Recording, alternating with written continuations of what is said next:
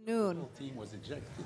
Well, thank you all very much for. You have to tell me about that tonight. I want to hear about that. Yes, I want to. I'm filibustering to get our crowd seated. And first, let me say how wonderful it is to see all of you here today. So, I think it's a real pleasure to have this conversation.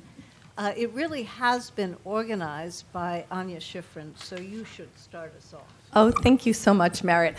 So I'm really happy to see so many students here. In our classes, we have been studying digital regulation now for many, many years at CEPA.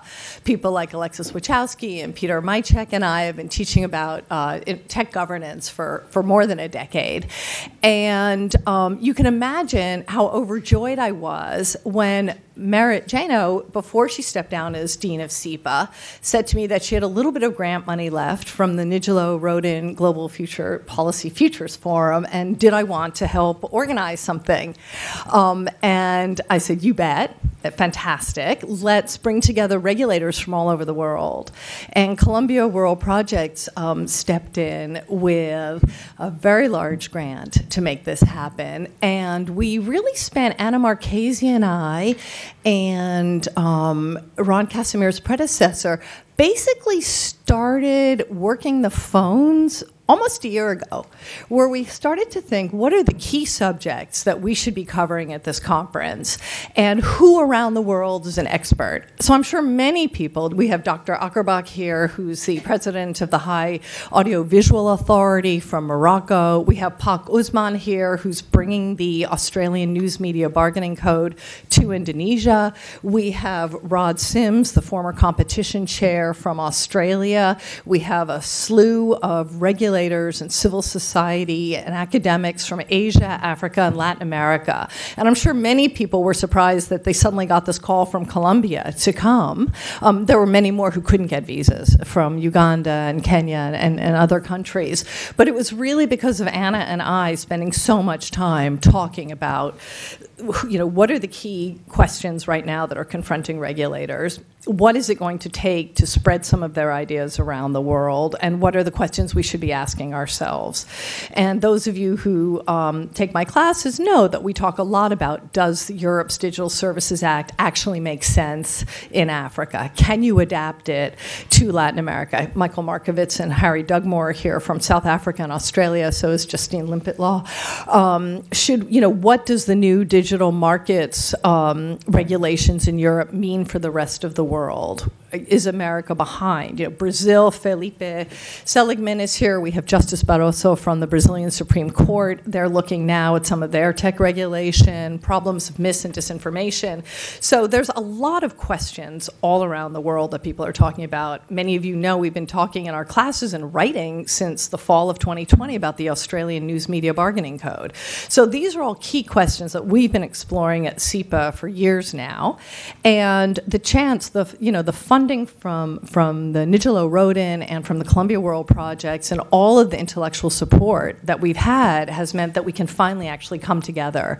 And we're hoping that this will really be the first step in a lot of the convenings and policy work that Columbia World Projects is starting to plan, and a very nice rounding off of some of what you're doing. So just to say, I'm very grateful that you're all here. This is ongoing work. A little shout out to Audrey Hatfield and Raghavi Sharma and others who really helped put this all together. And Merritt, I think you're going to introduce the panelists and then talk about the key. This panel is mostly going to be about competition and the new report, as I understand it, from the Center for European Regulation. So sorry that was so long. A little context. Thank you very much.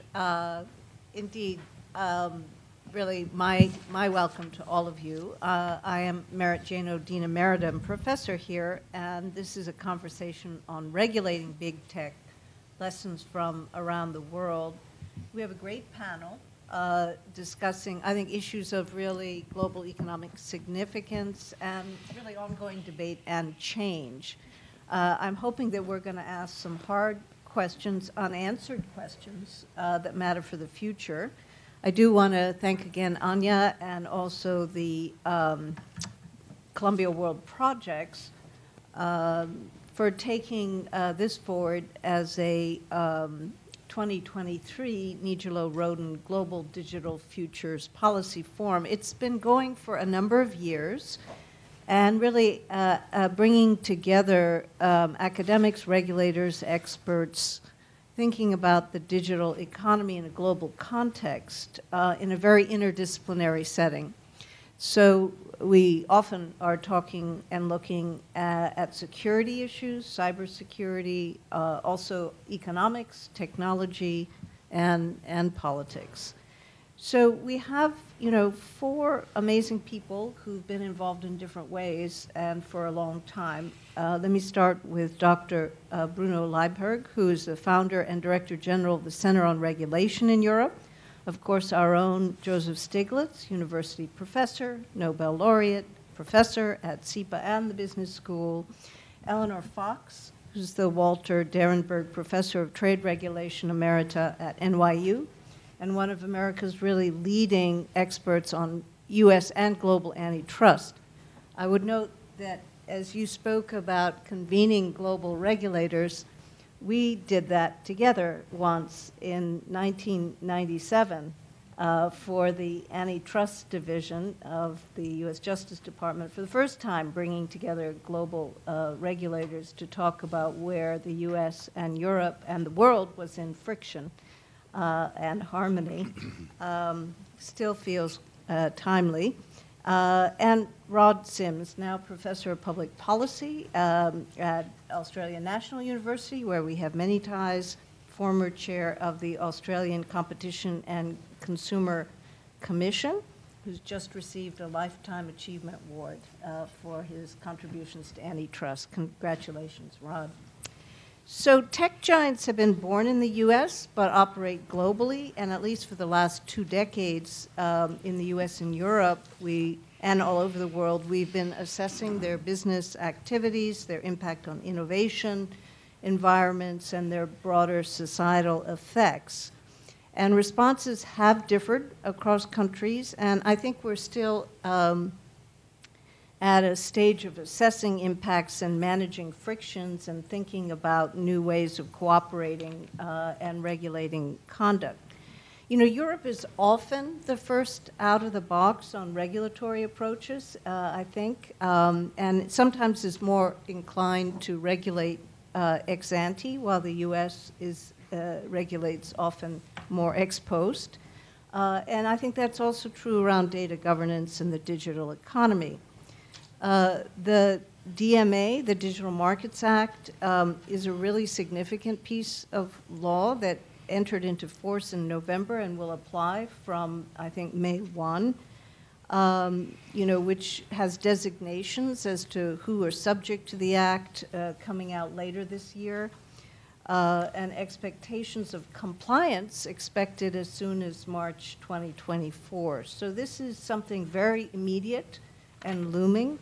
Other jurisdictions often follow the EU or are influenced by the EU. GDPR has been probably a very visible example of that.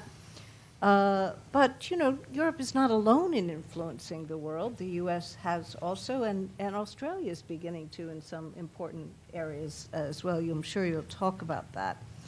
So understanding how the US and Europe look at certain conduct and certain conditions of digital giants, I think, is what this panel will help us think about. It's highly consequential, and approaches are evolving. So I thought, you know, Bruno has been the co-chair of an important report that has just come out. So if I thought we start with you, if you don't mind. Speak to your overall conclusions and the focus, which is really on the governance of the digital ecosystem. But then I thought we might invite us all to talk about the harms, what you each perceive to be, what are the harms associated with digital platforms that might warrant new approaches and regulatory models, as well as the benefits, and where are the major areas of tension and harmony. So starting over to you. Thank you very much. Hello, everybody. Thank you, Merit, and thank you, Anya, for the invitation. It's an honor to be here in Colombia, and so it was a pleasure also. I would like to start. I think you gave me 10 minutes, so I would like perhaps to tell you where I come from when I think about regulation of telecoms, regulation of digital. In fact, in the late 80s, I had the chance to work with the president of the European Commission at the time, Jacques Delors, who was a visionary, and my task was to liberalize telecoms markets in Europe, because that was indispensable to integrate the markets. So we needed to get rid of monopolies. And that's when this body of regulation started in Europe. Then we come to the so-called digital age. My first experience with the digital age is John Perry Barlow. 1996, the Declaration on the Independence of the cyberspace. And at the time, we were talking about a world which would be free, no rules, no government involvement, nothing like that. And we went on, the internet developed, and at some stage, people realized that it couldn't continue like that, and regulation had to come in. States decided that they wanted to get back control. It happened that Europe was the first one to do that. If you think that, for instance, the e-commerce regulation dates from 1999, already 23 years ago, 24 years ago. And then the point is that regulation started to emerge in various parts of the world. And of course, when you think about regulation, I would say, is the result, or is very much impacted by two kinds of drivers. The first one is the economic interests of those states which enact those regulations, but the other are the collective preferences that each region, each country will have, and we call them values. And we may very well share some, for instance, between Europe and the United States, we may share similar values. We may not always share similar economic interests. And then we realized, in fact, 2 years ago, that all the benefits of the digital developments, and when I talk about the benefits, I'm talking about benefits which are both for citizens, for users, for consumers, for societies, were being hindered by a process of various regulatory developments taking place in various parts of the world, but which would not necessarily converge precisely because of different values, different sets of interests. And this led to the realization that, of course, if this convergence of rules, which is hindering the global process, is taken to the extreme, is being hindered, you will have, and that's what we see today, a phenomenon of fragmentation, of the global digital ecosystems. And that's when we decided a year and a half ago to come up with a project which is called Global Governance for the Digital Ecosystems. Basically, the subtitle of the first report, which was issued last November, sums up well what we are up to. It's called preserve convergence when it's possible, but when it's not possible, try to organize coexistence. Coexistence between systems which are not necessarily the same, and that's how we assembled a team of some 30 researchers from the US, from Europe, from China, from Brazil, with a view to try to identify in 4 areas what were the similarities and the divergences between regulation on data, on platform regulation, on infrastructure resilience, and on digital trade. And we came up with a set of recommendations. There's some 50 of them. We had a fantastic steering committee with brilliant people like Merit, who was there, and who guided us. And I, as you said, we did this. I colled this with Pascal Lamy, and we organized our recommendations around 4 work streams. Around four policy objectives: efficiency, compatibility, and that includes interoperability of rules, resilience, and coherence. And among, I won't go into the detail of the recommendations, but among the recommendations, there's some which are very specific to each of the areas, and there's one which is overarching, which is to set up a so-called global digital board. And that would be a body which is a bit modeled on the Financial Stability Board, which was set up by the G20 after the 2008 crisis, and which would be a multi-stakeholder forum with representatives from governments, from the agencies, from the industry, from NGOs, etc., and think tanks, of course. We have to protect our own interests. And we think that, and this is now, we are discussing this with a number of countries. One of the reasons for me being here this week is also just coming from Washington, discussing with people from the Congress and the administration.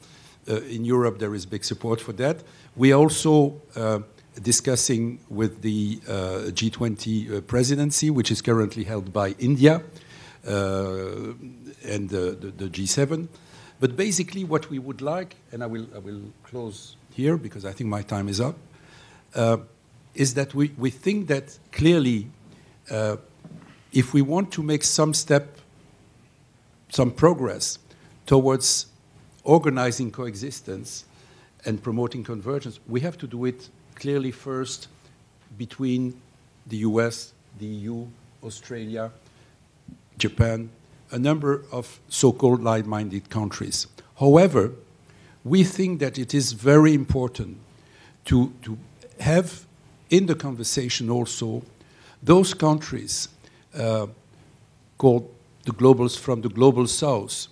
And I'm thinking of India, I'm thinking of Brazil, I'm thinking of South Africa, Indonesia, you know, more than 2 billion people on this planet. And I think it's important to get them in the conversation. Personally, I was very much shocked when I saw, and you will say that there is no relationship, but I think there is. I saw at the UN last year and last month when there were resolutions on condemning the Russian aggression, invasion of Ukraine. You could see that, of course, there were some 140 countries which supported the resolution, and just 5 or now 7 who voted against. But what I'm more concerned about is the set of 35 and now 32 countries who abstained. And I'm less worried about China, because this is a specific situation, but then the countries I mentioned. And that's why I think, and I would like to conclude here, I think it's important that in this exercise of trying to move towards a coexistence in the regulatory framework all over the world for the digital ecosystems, we try to have around us, around Europe, the United States, etc., that we have those countries as well. Because I think that tech regulation, the regulation of tech today and in the years to come, is going to be a structuring element of the new international order. And therefore, I think it's very important that we try to extend this conversation as widely as possible. Thank you very much. Well, thank you very much. That's a great start. I think I'm hearing already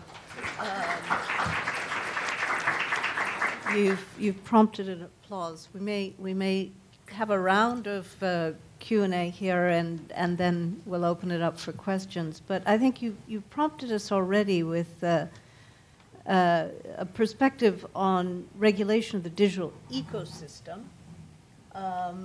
But I think we're also going to talk about the regulation of digital platforms, and which is only part of that ecosystem.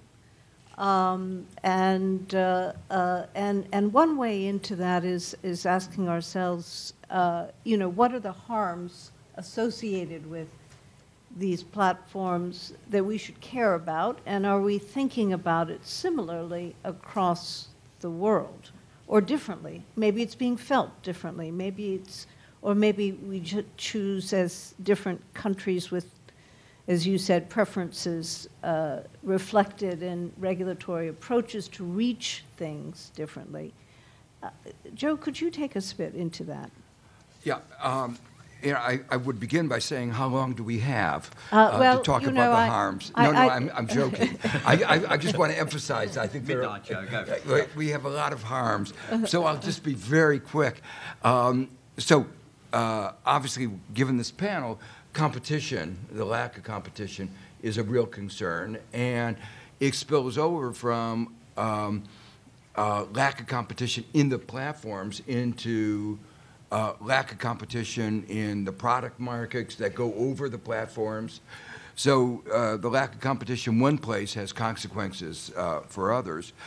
The way the platforms take on information and reinforce their market power also undermines the fundamental principles of market economies, where what makes for efficiency of markets is that everybody faces the same prices, and they engage in price discrimination, violation in the U.S. of Robinson Patman Act, but that hasn't been enforced for 50 years.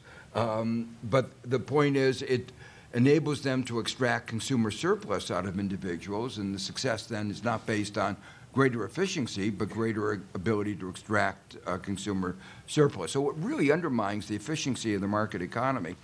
Then there are issues of privacy and surveillance, where issues of values come in very importantly. I think the Chinese government likes the ability to have surveillance. I think we feel a little bit queasy about that. And then there are all the issues related to mis and disinformation that go over the platforms, including those related to incitement, hate speech, political intervention, the health consequences of spreading misinformation about the vaccines threatens everybody in our society. And then I'll just mention two more. One of them is, you talked about regulation, deregulation. One view I have is every system has a regulatory system, so the use of deregulation is really not really the right framework. It's which regulatory structure. And for instance, in 1995, in the United States, we decided that the platforms could spread mis and disinformation without accountability differently from the treatment of ordinary publications. And that issue, some aspects of that issue are now before the Supreme Court. But that's an aspect of the ability to do things there that you can't do elsewhere. And finally, a concern is the ability to avoid taxes and the whole issue of digital taxation and how they are undermining revenue streams in developing countries and many other countries. And so, well, okay, let me just stop there. Well, those are a lot of harms. I didn't finish, but I Well, the question of, you know, how many of those are ripe for reaching and who's responsible for ameliorating them is also maybe something that can come out in the course of our discussion. May I ask the same question of Rod and Eleanor, starting with perhaps Rod? Look, thanks very much, and thanks very much for the invitation to be here, especially Anu, who went to a lot of trouble to transport me 10,000 miles to be here, so much appreciated. I guess one thing I found in the report, which I very much enjoyed reading, took me a long time actually, it was a long report, but it didn't mention market power. I don't think I saw market power mentioned at all, and I was just wondering how you can approach the digital issues without that issue. So while I very much got a lot out of it and enjoyed it in many ways, I think it did miss a bit on market power, and then that means that, you know, if you talk about regulation of the digital area, you've got to have some sense of what the harms are, and Joe's covered them, but just my succinct way is you've got complete monopoly in ad tech, which pushes up the price of digital advertising. You've got a duopoly in apps, and that pushes up prices there. You've got a lack of choice of service. You've got stifling of innovation. I mean, to some extent, people talk about regulation. Oh, we don't want regulation that damages innovation. No, part of the regulation that's happening worldwide is to promote innovation, and I think it'll do more to promote innovation than just leaving it run its own course. And so I think, of course, there's difficulties with regulation, but if we let the harms continue without being addressed, then there's difficulties there as well. Now, if I look at who's doing what, and I heard Merit's introduction, I mean, my sense, looking from a long way away, is that it's very hard for the US to regulate the platforms. They're just too powerful in the United States. They're not as powerful elsewhere. When we introduced the News Media Bargaining Code in Australia, which is tomorrow's topic, not tonight's, we had all sorts of threats from Google and Facebook, but they completely overshot, drew a strong negative reaction from the population, and they eventually had to back down because they saw that. So they're in a very powerful position in the US, which I think when you talk about comparative approaches to regulation, well, it's just harder in the US. The second observation I'd make is that, and Merit, you mentioned the European desire to get into regulation. I agree with that. But I think we have to keep in mind here that the European Commission has been taking antitrust cases for some time against the platforms, and the US has not. So the US did not use antitrust law. The European Commission did. It was successful, and it didn't change a thing. I mean, it raised a lot of money. I mean, it was a real money spinner. You want to talk about taxation. I mean, they've paid enormous fines, billions of dollars, but it hasn't changed behaviour, I would argue, at all. So the European Commission said, well, we tried that. We tried antitrust. And the DMA is basically, I mean, all the DMA does is it takes the violations, the alleged violations of antitrust law, and says you just can't do that anymore, right? It just almost makes it per se, you can't do it. And so its explanation is, well, look, we tried antitrust, it's slow, it didn't work, so we're now going to try regulation and just prohibit all these things and see whether that has an effect. So the Europeans did try antitrust. Now, I was at a conference which Eleanor was at as well, where someone from the US was saying, well, the US is now trying antitrust. Well, they are, with Lena Khan and Jonathan Cantor. There is now an attempt to use antitrust. And the statement from the US person was, well, why don't we wait and see how the antitrust goes? Well, look, that's all very fine, but you can't blame the Europeans. They tried antitrust. In their view, it didn't work. They've moved to regulation. And I think, you know, it's interesting when you've got issues like digital platforms. You know, you can think about how you deal with things in different ways. I mean, antitrust law, it's there, it gets determined and it evolves by courts. And that's fine. But there's nothing wrong with governments doing stuff as well, right? I mean, the Sherman Act is regulation, right? It was a law brought in by Parliament. So you just don't have to think that the only way you make laws is to evolve antitrust through the courts. You could just have the Parliament make laws, which is what's done in many countries. I just thought I'd just talk a bit about convergence and that I mean, you talk about values and I accept that, but from an outsider's perspective, looking at the US, one of the values the US places very highly is freedom of speech. And it does so to such a point that there's less concern about disinformation, which I would argue, looking from outside of the US, is doing the US a lot of harm. I see disinformation everywhere. I see a disengagement. I see a threat to democracy. And I think that's got a lot to do with a number of things, which is a topic for another day. I won't. But I think disinformation's causing a lot of the problems. So, you know, whereas I agree that the limited liability of the platforms for what is shown on their platforms was great and got them started, I think that now has to be under question, because I think the disinformation is causing way more harm than the competition harms and damaging our societies and could indeed bring our societies down. So I think you won't get convergence on privacy issues because the rest of the world won't adopt a US standard, never will. Certainly Australia never would, and the Europeans won't either. I guess the only other thing I'd say is where I'm concerned a bit about digital regulation is we've got a lot of different approaches being taken. You've got the competition regulators, consumer, you've got the disinformation issues, you've got electronic safety. There's many aspects, and so I think it probably is useful for people within a country to get together to try and bring more cohesion to how we deal with digital platforms. If we just deal with them in silos within a country, I don't think we'll achieve what we should be achieving. So I'll leave it there. Thanks. Thank you very much.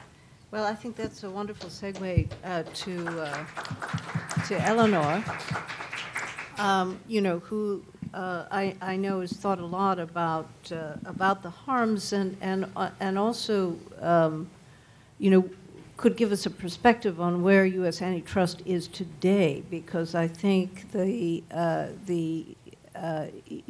antitrust regulators, if you will, those are not where the courts are, and so there's to take your point, and so if we talk about where the future of the regulation of the digital economy and particularly platforms might be in the United States, it's sometimes hard to answer that question because we are a little bit at war with ourselves, it seems. I wonder if you share that perspective. Yes. So first of all, thank you very much. Thank you, Anya. Thank you, Merritt. And thanks to my colleagues on the platform. Yes, I spend a lot of time thinking about big tech and the digital economy, and I spend a lot of time thinking about the issue Merritt just put her finger on, which I'll come back to in a minute, but it is about what I will call a real ideological war in the United States in the antitrust field. That means when antitrust can be invoked to control power. There's a huge ideological debate. On the one side, I would call it libertarian, saying, what power? We don't see the power. I mean, we think these companies are great. They've given us things that we never could have imagined, made great progress, leave them alone to keep innovating. That's on the one hand. And on the other hand, people say, yes, I see the power, I feel the power, these big tech firms are taking over my mind. So this ideological debate is happening in the United States, and the libertarian side has the major cards in the deck because of our Supreme Court, which hands down very libertarian-leaning decisions. So I want to cover really quickly 3 points. Merritt wants us to talk about what harms, and I want to talk about what harms in a very almost traditional antitrust competition-related way. Number 2, does antitrust reach the harms? And then you get into this huge ideological debate in the United States. And then number 3, the ideas that Bruno started us out with about convergence and, if not, organizing coexistence. This invokes the fact that most countries in the world see the harms from big tech and are working hard to have some system of law that is antitrust-like but extends antitrust to control the power of big tech, and U.S. isn't there. Okay, so what harms? Let me put harms that are very antitrust related into 3 categories. The first category is the following, and this is against a backdrop where do have in your mind the GAFA, the Google, Apple, Facebook, now Meta, and Amazon. And then there are 1 or 2 others. Definitely, the GAFA is not quite limited to 4, but there's Microsoft and Netscape and a couple of others that I would include in that. And what are they doing that has gotten the attention of so many people in the population to say, this is power and it's got to be controlled and antitrust is a good tool? So 3 categories. 1 category is most traditional antitrust, where these GAFA firms have tried to make it very hard for any other system to interoperate with them, so that this builds a moat around each ecosystem, makes it hard for competition to get in, and keeps the market power. That's interoperability and data portability, because if you can port your data to another system that is competing, say with Google, Facebook, Apple, that makes for competition.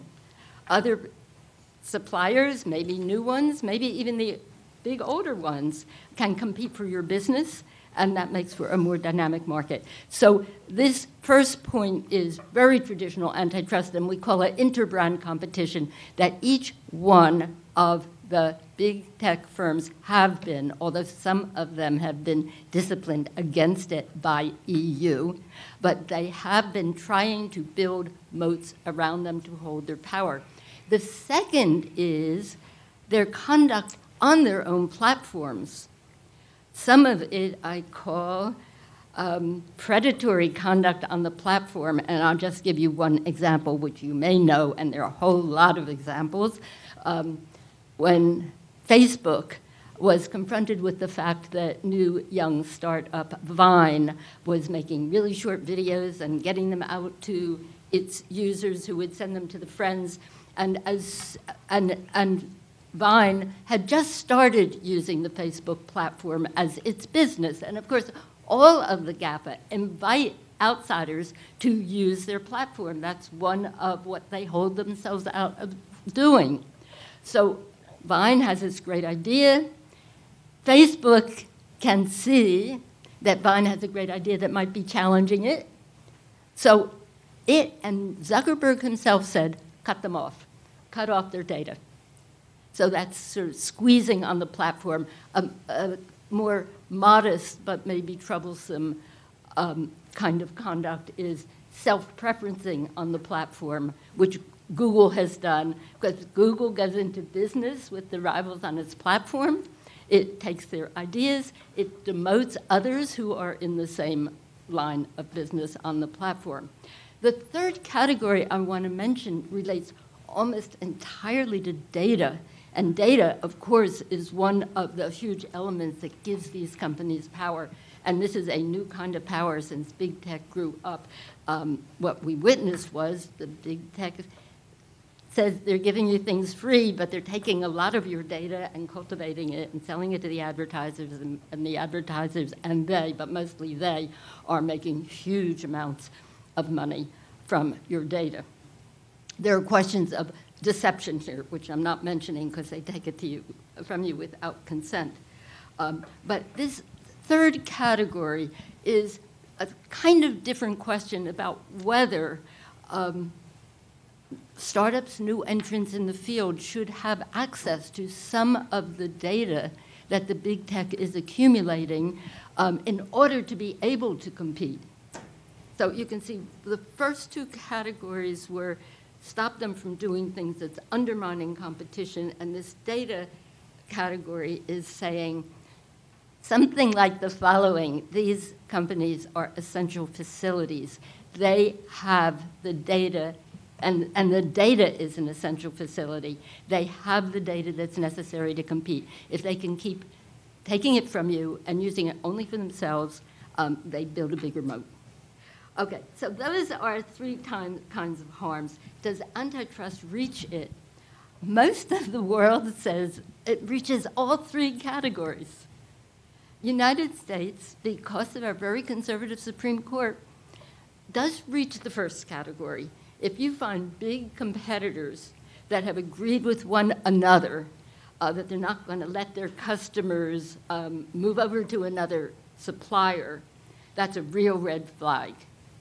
The hitch here that libertarian-minded people will raise is the argument of Apple has a walled garden, and Apple says because we have a walled garden, the walled garden really means we're not trying to let the competition in, we're trying to build the moat, and Apple says we're doing it because we can give a better service and because we need it for security.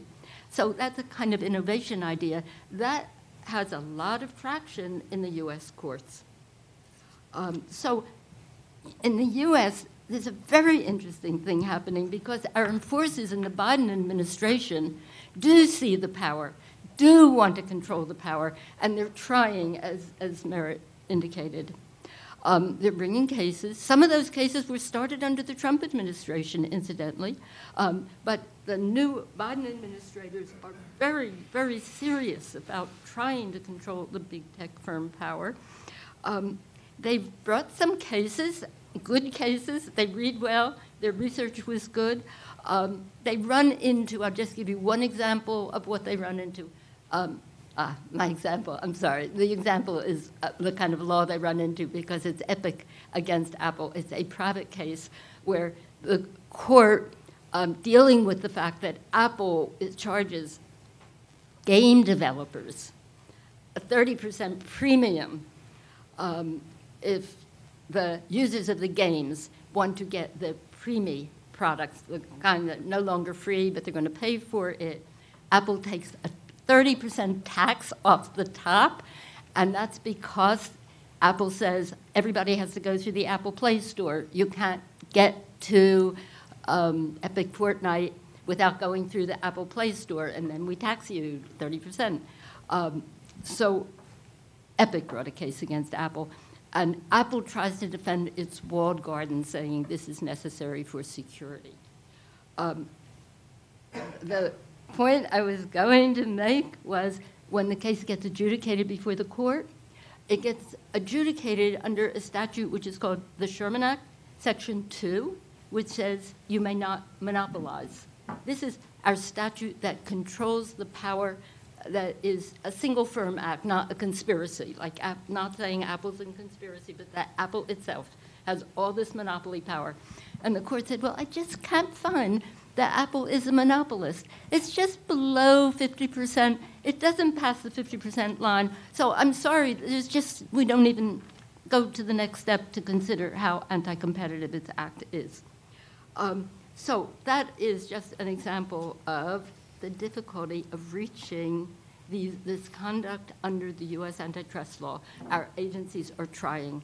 Also, others and they are trying to get legislation that will make the law more able to handle conduct. The legislation, you might have noticed, like Amy Klobuchar has introduced a lot of the legislation. She has really tried to push it. She's even gotten some bipartisan support for the legislation,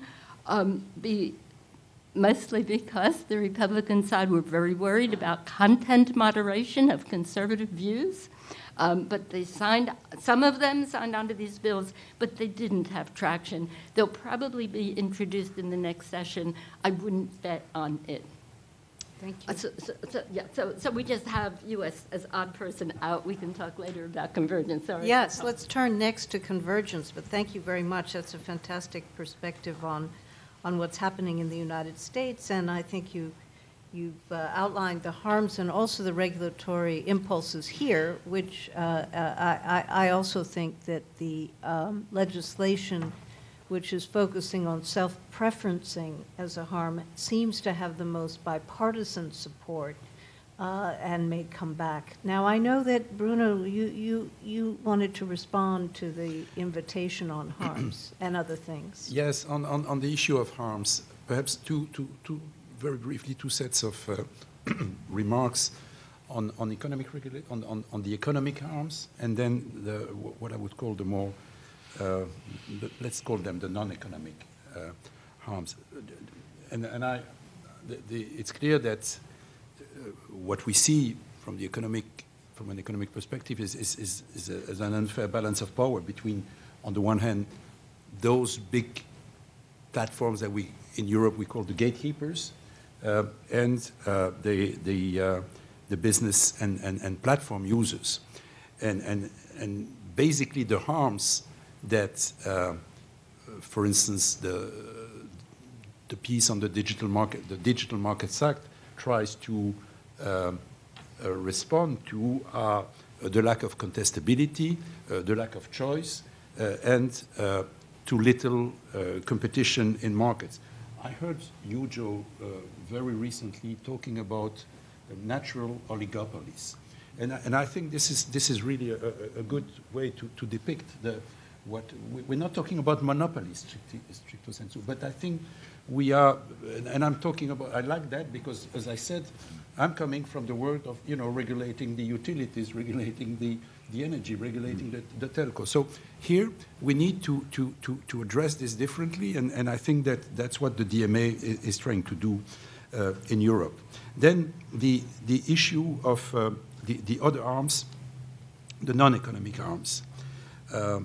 I think that regarding first the harmful content, I think there's a basic principle that we're trying now in Europe to implement, which is that everything which is not acceptable offline should not be acceptable online. And this is a very basic phenomenon, basic statement, which is we are still very far from being able to implement it. But I wanted to make that point. The other harms, we haven't talked yet about them, but it's the addiction. We talk. This is a major phenomenon which is affecting the young people and the less young people as well. I very often look at my mobile. And then there are a number of social issues related with platforms, and this, of course, the major topic of child safety, online stuff.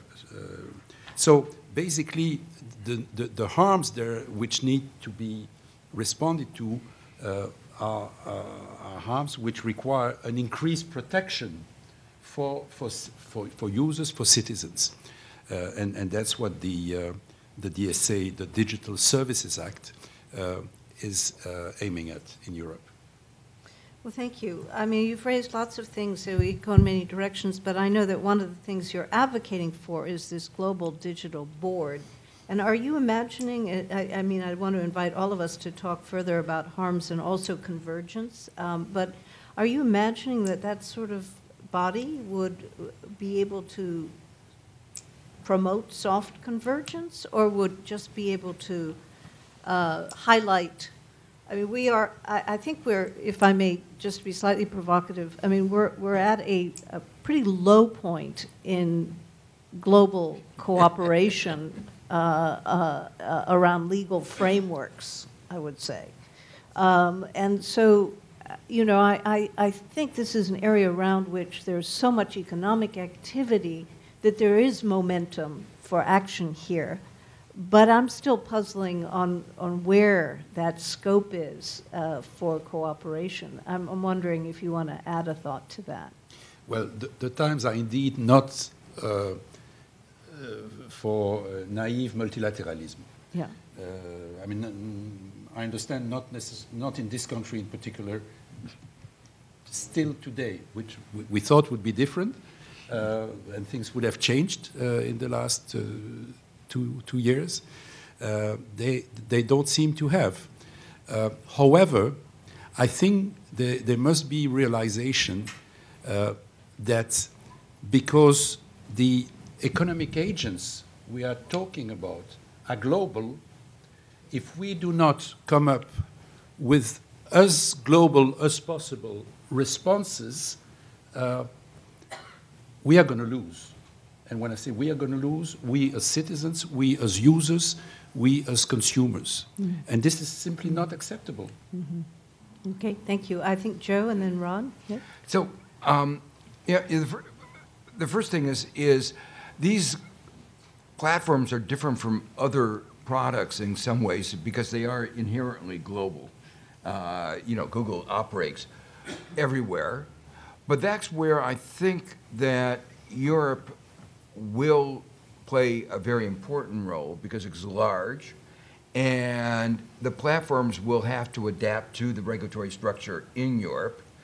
And when they do that, the cost of having 2 different systems will be quite great. So I think that there, at least one hope is that the economies of scale of having one system mean that if Europe gets the right regulatory structure, then it will certainly impact the de facto performance in the United States, and also affecting the discussion in the United States. But I do think that there are so many differences that an idea of people from the United States and Europe, let alone Africa and other countries getting together and agreeing, seems to me a little bit of a fantasy. And I think Rod has already mentioned several aspects of that. First of all, the interest in the political are very, very different. And, you know, secondly, as Eleanor already pointed out, the antitrust laws are very different. I mean, Bork had a very negative, you know, the Chicago School had a very negative view. Eleanor referred to it as libertarian, but whatever you call it. And our current Supreme Court is just moving in the wrong direction. So you know, it's interesting to see the Biden administration attempt to broaden antitrust to, you know, for instance, South Africa, in their antitrust, includes public interest. The neo-Brandeisian view is trying to broaden from a narrow, very, very narrow, market-oriented, consumer-oriented view. But the Supreme Court is going, and the U.S. Supreme Court is going exactly in the opposite direction. So as thrilled as I am by the efforts of the Biden administration, I think without changing the Supreme Court, they are not going to go anywhere unless we get enough people in Congress to pass a new Sherman Act, kind of Sherman Act. So in the deeper philosophical issues in terms of values, I think that too many Americans are First Amendment absolutists. Even people who are very strong about First Amendment, like Lee Bollinger, have recognized that you have to shift with the change in the world that we have today. But the Republican Party hasn't, for the most part, shifted. So I could go through each of the items that I described before, and I think that there's just such a disparity in perspectives that I think it is really a fantasy to think that we're going to be able to get convergence. Mm-hmm. So the most that we can think about is the issue that you put, Bruno, of coexistence. And there's one more thing that I should mention that I think is really dangerous, is the imposition of single systems through trade agreements. That when nobody is looking, Congress isn't focusing on it, most people, the U.S. has been adopting some trade agreements with digital provisions that I think may run counter to what we would have if we had a good open discussion of digital governance. Oh, well, that's an intriguing thought. I might take you up on that one a little bit. I thought you might. I mean, yeah, I mean, like no mandatory disclosure of source code. You wouldn't object to that, or would you? I'm just trying to choose an outlier. I mean, that's embedded in a couple of, maintaining no data localization. I mean, these are some of the principles that the U.S. has been advocating in just a couple of trade agreements. Well, some of them, but what I worry about is that there has not been an open discussion of digital governance, and it shouldn't begin in trade agreements. It should begin in what is it that we want as a society, and then to try to use trade to say where do we differ and how can we harmonize. But we haven't arrived at what is our digital governance. Europe is moving in the right direction. I think, my sense is in some of the trade negotiations, say with Japan, Google, the GAFA were very forceful, and civil society's views were not adequately represented. Yeah, no, it's very interesting. So again, there's a tension here because so few dimensions of the digital economy actually, have frameworks. We don't have a national privacy law. Europe does, right? We have several states that are developing some, and that might be one of those areas you would expect now we could see some momentum around, but not yet. So, Rod, I know you have some specific views on this. Yeah, look, quite a few, but I'll make it small. First of all, for Bruno, I do like the idea of the digital board. I think if we can get people talking, that's a good thing. But I have to say, when I think of convergence, I'm not thinking of the US, right? There's 3 regimes out there in the world. The first one was the Germans. Any German person, Bruno, you German? No, thought not. Otherwise, you'd have mentioned 1980. So the Germans were the first who came up with a regime for regulating the platforms. And what they did is they just inserted into their competition laws higher-level extra principles that sort of fleshed out the competition law, and then that just sits there, and then they'll take cases under the competition law, but the competition law is strengthened. The DMA, which came second, is where you have those do's and don'ts, things you just can't do, and that will give the European Commission enormous power because where they find contraventions, they'll have very clear powers to take them, although the do's and don'ts are narrowly defined, so that may be a problem. Whereas the German things they've put in their legislation are very broad, which gives them much more discretion. And then the third one, of course, is actually the first one that came out of the blocks, which was the special market status regime in the United Kingdom.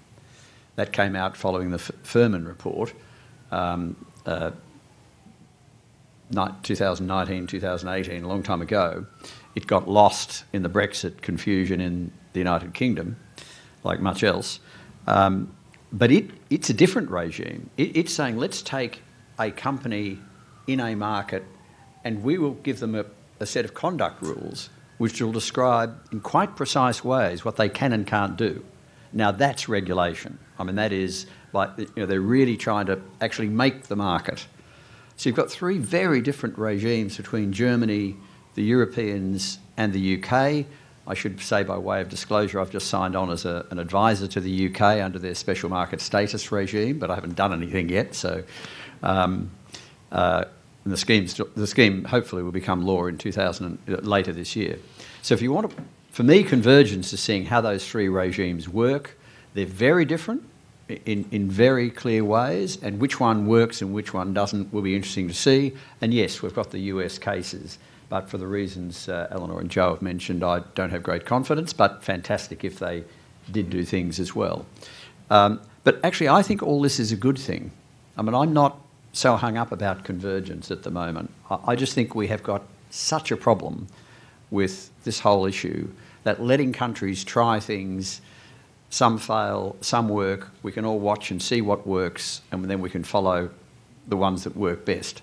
And just a final word on the very important Digital Services Act.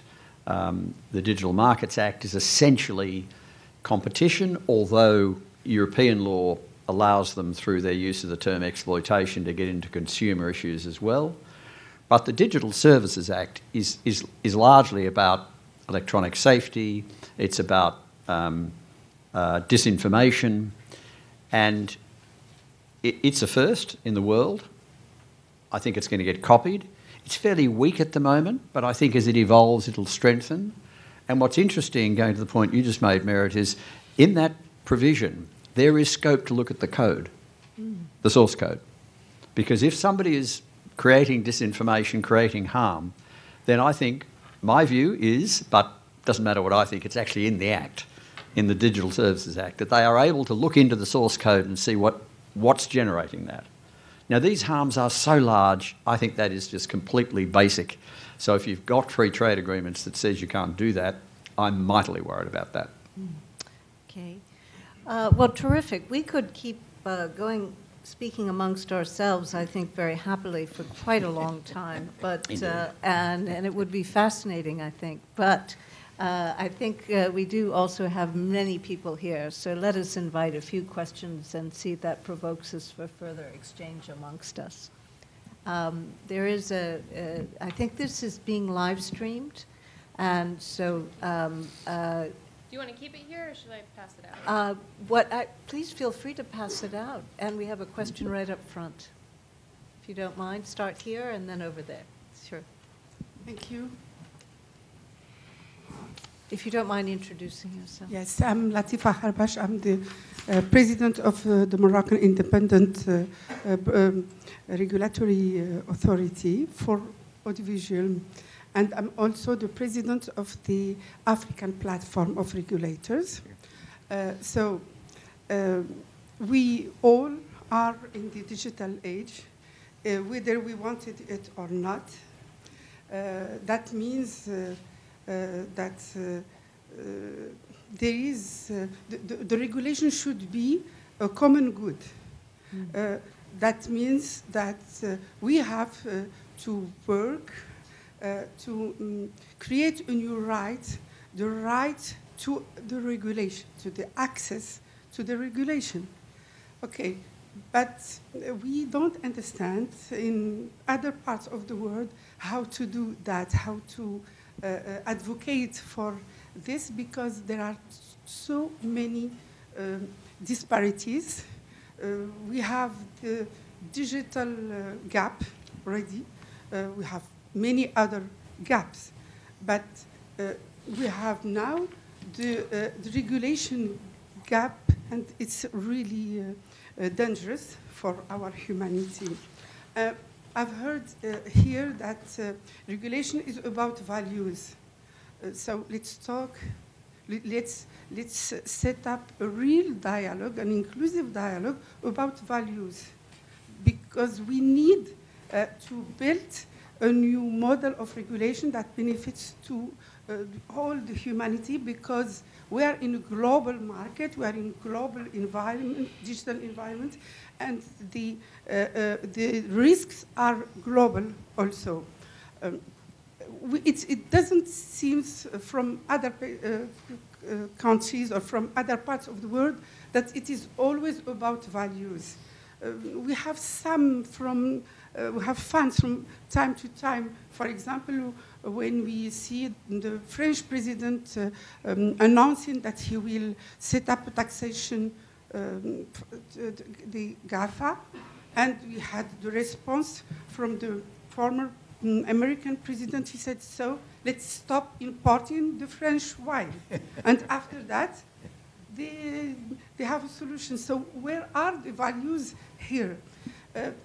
Last, we know that data is really important for economy, and this is the goal for economy. And the EU set up very early rules about this data, the RGDP, and we tried, for example, in Morocco, we adopted a law that is really compliant with this European directive. Now we heard that Europe is trying to have a new law, the Data Act, that enforce data sharing and stop a little bit the flow of data, but Americans are not okay with that. Once again, where are the values? For example, I read many articles saying that this coming Data Act is a misguided policy because it will kill the economy. So where is the truth? Thank you very much.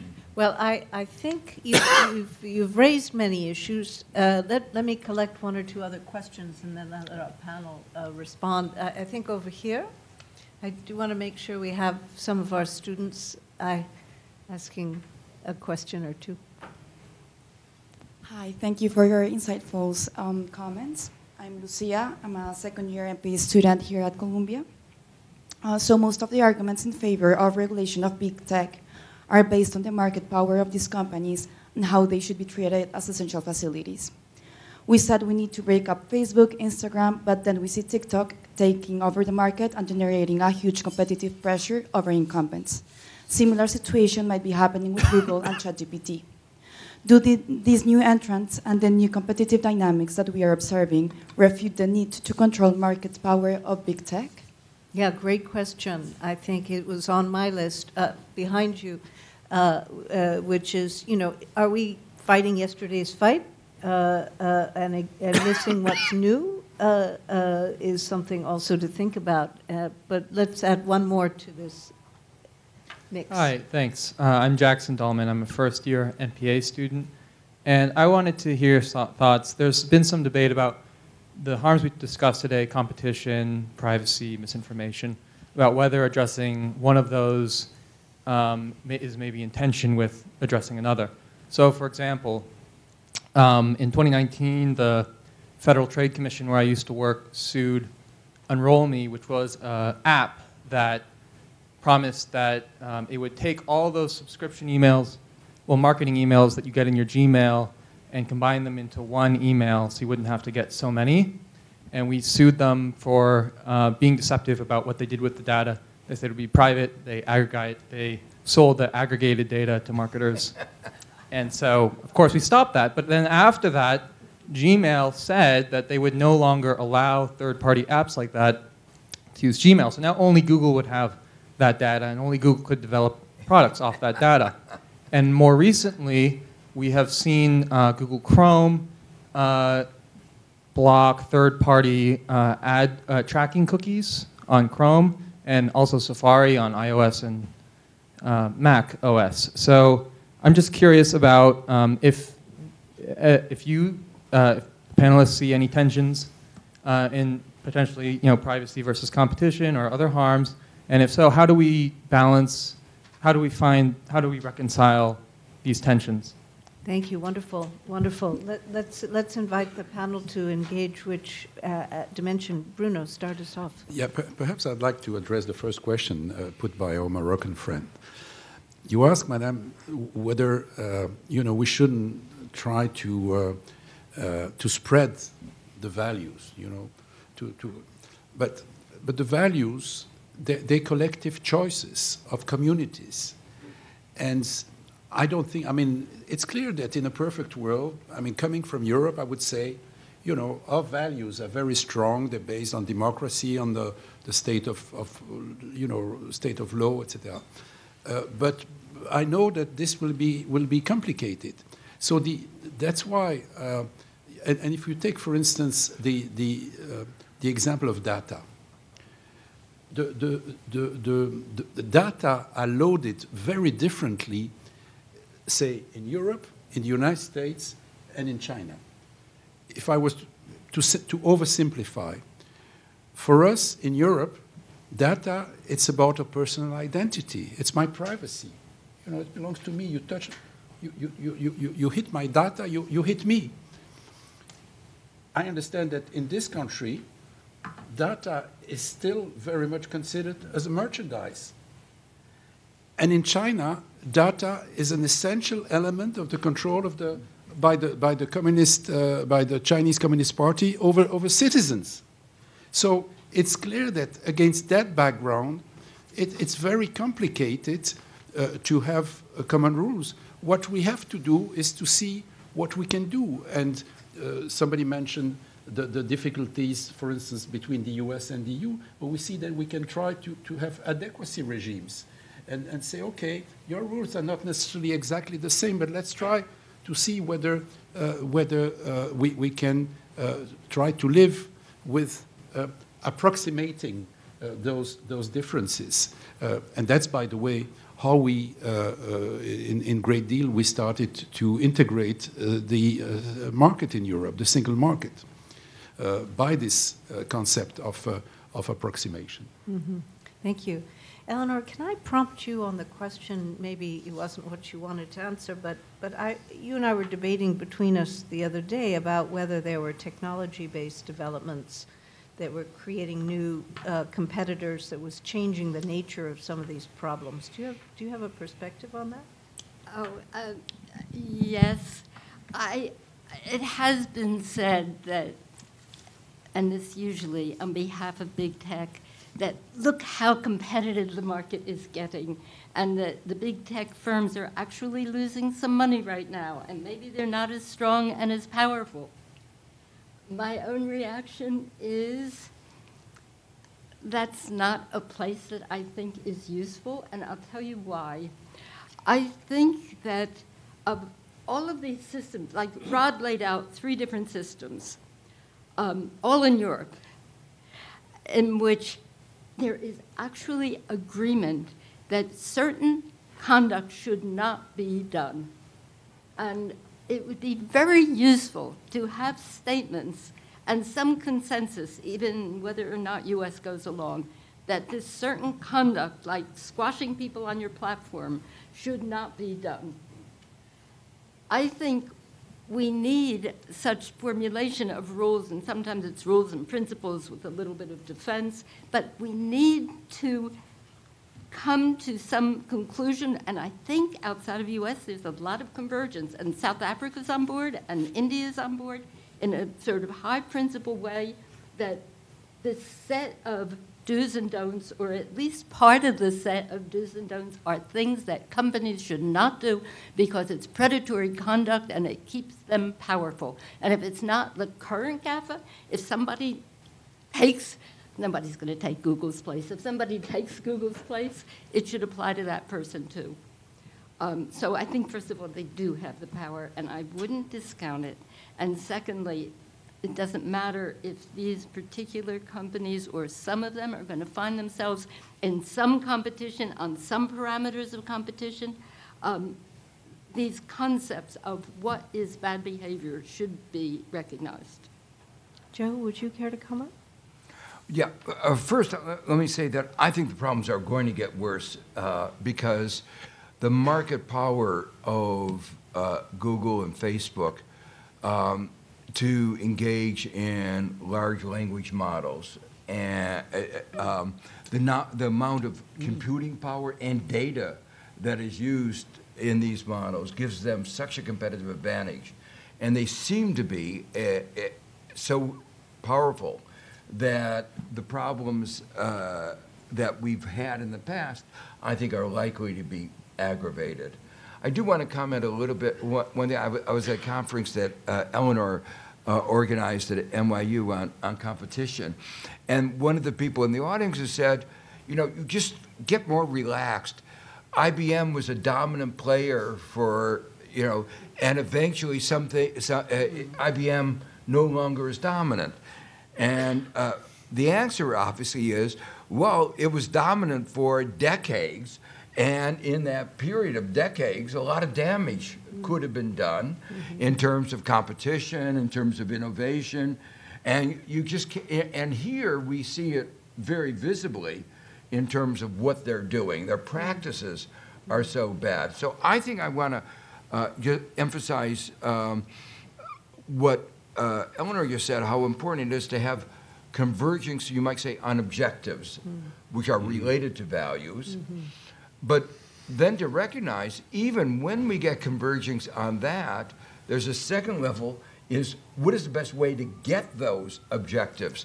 And just to highlight what Eleanor said, Europe has done a pretty good job in the convergence on the objectives. And now the real question is, what is the best way to do it in the context of a sector that is very quickly evolving?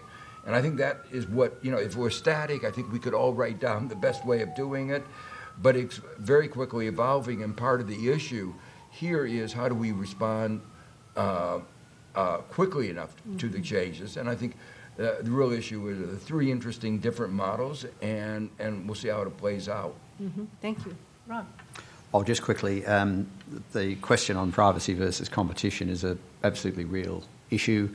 I think that just brings back the point I made that we need to get integration between regulators within a country, so the privacy regulators, the competition regulators, and it may be that it's a sort of holistic solution, much like the special market status regime in the UK, I think will try and do, where you come up with ways that deal with privacy and deal with competition at the same time. I mean, you might make data generally available, but make sure that it's depersonalised. I think you can work your way through these issues if you get into enough detail, and I think we need to bring the regulation down to enough detail so that it does that. Just a final comment about things evolving. As people know, I have a bit of an interest in the News Media Bargaining Code, and of course we've got ChatGPT coming along.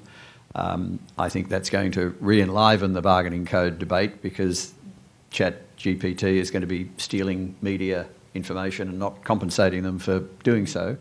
And I think there's all sorts of issues with ChatGPT. I mean, a fantastic invention is going to do wonderful things, but I think it's going to cause us great harm unless we regulate it. And how do we do that? Oh, I think you've got to have I think you've got to have laws in relation to disinformation. I think you've got to have laws in relation to payment for content, so you just can't steal things. I think you do it that way. I mean, the idea that you can let GPT run and do whatever it wants without laws dealing with disinformation, without laws dealing with how you influence consumers, it just gets back to the whole regime. Ethics. Can I just make one remark? And Yeah. you know, I mentioned before that every system has laws and regulation. One part of our legal framework is intellectual property. Who owns what Oh, yeah, that's knowledge? a big one. And how do you regulate the market for information and market for knowledge?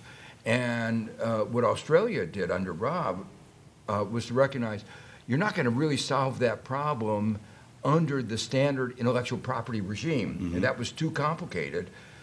Put it into the competition regime and let people bargain for that information. Now that's gotten even more complicated, but you know what in a way, you could have dealt with it, you might have dealt with it within an intellectual property regime. It turned out that would have been administratively very difficult, and I think it is another way that we might think about implementing some of what is going on. Well, just as a quick word, I mean, ChatGPT is going to unleash a massive number of copyright issues.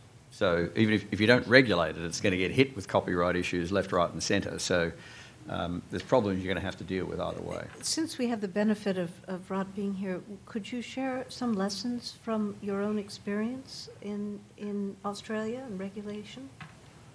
Oh, I think the main thing we've done, though, is the News Media Bargaining Code, which is, I guess, such a narrow issue in the context of what we're doing today. I'm not sure how there are many lessons, but certainly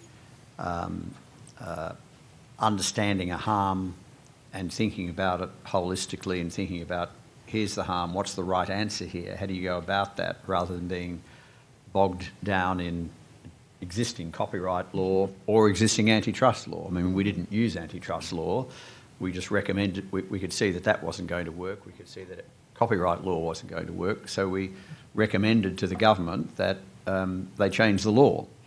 Now, because this was a law that was going to benefit media companies, as it happened, every media company in the country was in favour of it. And I had the delight of seeing the Guardian, which is quite strong in Australia, and the Murdoch Press, which is very strong in Australia as well, come together. The only thing they have ever agreed on, or will ever agree on, is the News Media Bargaining Code. That's it. And they'll probably have the same agreement in the UK when it tries to do the same thing. Well, thank you very much. I think we're very short on time, but let me collect another question in the back. We'll collect two and then have lightning rounds if this panel can imagine that. Hi, thank you so much for your interesting talk. My name is Miu, and I'm an MPA student here at CEPA. I had a question for Professor Fox and a question for Mr. Bruno. Bruno, it's okay. Bruno, sorry, thank you. So for Professor Fox, you touched upon the new antitrust bills that are being introduced in Congress right now, but I was just curious as to how you see their trajectory. I think you mentioned that you saw them being, might be introduced in the next session, but I was just curious because they've been waiting for votes, I think, for a year now, and even though they seem to have bipartisan support, there's just been not a lot of movement going on. And so I was wondering, how you saw their trajectories going forward.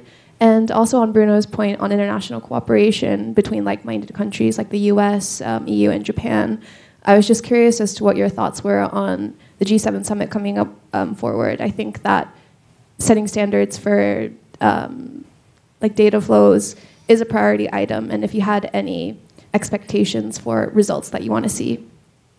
Yeah, thank you. I think we're so short on time, we'll have to make that the last question, but it actually is on the G7 agenda, of course. I'm sure that Bruno has views on that, and everyone on the panel does. So why don't we start with Eleanor and come this way? Oh, okay. In terms of the legislation in the United States, the one that has the most traction is one that actually sets forth in effect, prohibitions that are very like the list in Europe, UK, and the German statute. It does have bipartisan support, but probably not enough bipartisan support. And there's so many important things trying to get through Congress today. I think the bill will be reintroduced. I think it's very unlikely it will go forward. There is very, very strong lobbying against it, as you would imagine. Big Tech is putting in many, many millions of dollars to try to say that the bill is going to put a chill on competition and make U.S. less competitive. And I think I'll save international competition because I don't want to talk too long again. So I will pass it on. Just one word. Yeah, clearly there are a number of initiatives going on. They're going on within the UN framework, at the UNESCO level. at the OECD. Just to talk about UNESCO, I recommend an excellent article recently by Professor Schifrin, whom I will talk under your control. Basically, everybody agreed in Paris 3 weeks ago that they disagreed on nearly everything. So this is basically what the situation is. I mean, there are some progress made. It's clear that we can perhaps hope that the concept of trusted data flows can currently being addressed by the G7 and Japan's presidency can move forward and will probably land in the OECD. But clearly this enhances rather than contradicts our recommendation to have a multi-stakeholder body to address these issues. If I may, Madam Chair, just one point on what Rod said. One of the difficulties that the regulators and the policymakers have in regulating the digital is that we're talking about things which evolve so fast, and regulators are not used to deal with moving targets. So that's why, for instance, we are being asked in our think tank, it's CERRE, if we could make proposals for the regulation of the metaverses. I mean, how do you propose serious and long-standing regulation for something, the business model of which is not yet clear and is changing? So this is the challenge that regulators have to face, and that's why the concept of sandboxes and things like this are very, very useful. I just wanted to underline that. Just my final comment will just respond to that. I mean, I think that's where you've got to get back to principles, and the German law has things you can't do embedded in the Antitrust Act. Eleanor, I think, covered that very well. I think having general laws about disinformation, general laws about payment for content in certain situations, I think some of that can get ahead of some of those issues, rather than, I mean, the very specific regulation, I agree, but I think there's a whole range of principles we could adopt which would get ahead of some of this technology. Mm-hmm. Sure. Yeah, I agree with Rod. Let me put it in first a very big difference between this discussion and some discussions that were organized at CEPA about 4 years ago, before the pandemic, where there was a lot of, a number of people were in the view of self-regulation. Leave it to the representatives from Google and Facebook said, leave it to us. You know, this is too complex. You can't understand it. Just leave it to us. And it reminded me of the problems of self-regulation in banking, and the bank said exactly the same thing: leave it to us. And as an economist, one way of thinking about this is there are many cases where the pursuit of self-interest leads to the well-being of society, but this is an area where clearly it does not. And for a whole variety of reasons that we've already talked about, and with a lot of the consequences that we've talked about. And so once you recognize that, the pursuit of profits here, for instance, involves engagement through enragement, and getting people excited. It's about polarization. It's about dividing our society. Those are things that generate profits, but don't generate a well-functioning society. So in the end, I think, just to echo what we said before, it's a kind of, what Rod said, we have to work for a principle-based regulation. And with insiders, people of the regulator, like we do in banking, sitting in the company and saying, here's the way, and constantly evaluating what they are doing, and saying, what you're doing consistent with the principles that we've enunciated, and testing the models. I mean, the interesting thing is, when you go to a place like Facebook, we were there in February, they don't know how these models are working. You ask them, do you discriminate? They say, we don't know. These are machines, algorithms. But you could test the algorithm, and having somebody inside saying, well, we've tested it. You've given us how it works. There are ways of doing it. Academics do it. They started doing it, academics started doing it, and then they say you can't have access to our data because it's giving the wrong answer. So that's, I think, the framework towards which we will have to be working.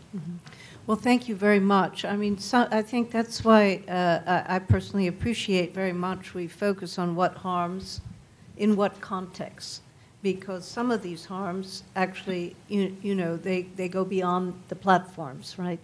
And so when we talk about, you know, a global data regime, you know, that is really much broader than the platforms.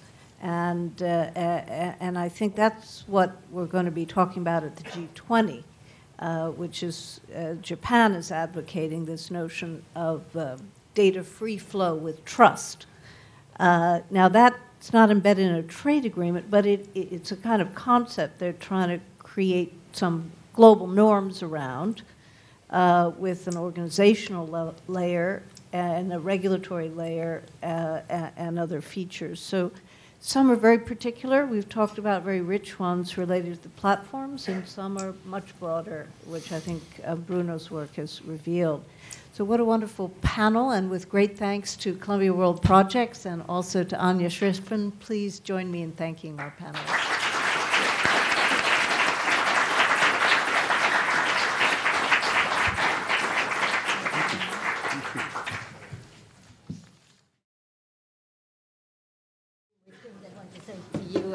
I hope that was a provocation for tomorrow. Yeah, it was great. I think it was a great panel. Yeah.